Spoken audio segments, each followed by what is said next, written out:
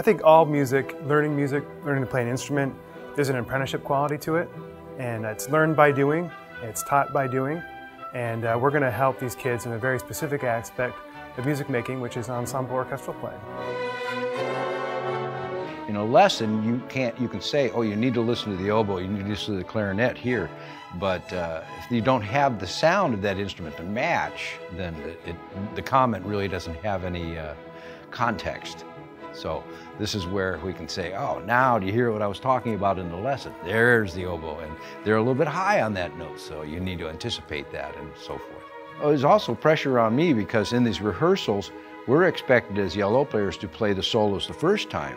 So I have my students on either side of me listening to me play the solos. So I have to make sure I do all the things that I insist that they do in their lessons. I've been so lucky this year to be working with Mary Pauline, and together we've been working on the Dvorak New World now for quite some time in our private lessons, and it's just a real treat to be together now and to get to play this concert together.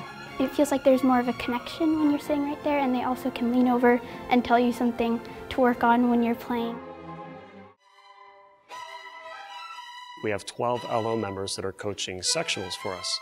So each individual section is working with an LO member, and they're learning a lot about their own specific parts. And I think that's going to help a lot too. I've always looked up to the symphony orchestra as a violinist, and I always said, I want to be in that orchestra. And now playing alongside the LO, I'm able to look right next to me and say, I want to be here one day. I want to be a professional violinist or play in an orchestra. 1, 2, 3. I wish I had had it when I was growing up and learning to be an orchestral musician. To actually be able to sit side by side with them, it's quite a privilege. It's not just an experience, it's really a privilege. That was good, I like that. All that has been possible because of the generous support of the Gheens Foundation and the Kentucky Center. You know, we're very lucky that we have those two powerful forces in music in our community that believe in education and great, rich experiences for our kids in the community.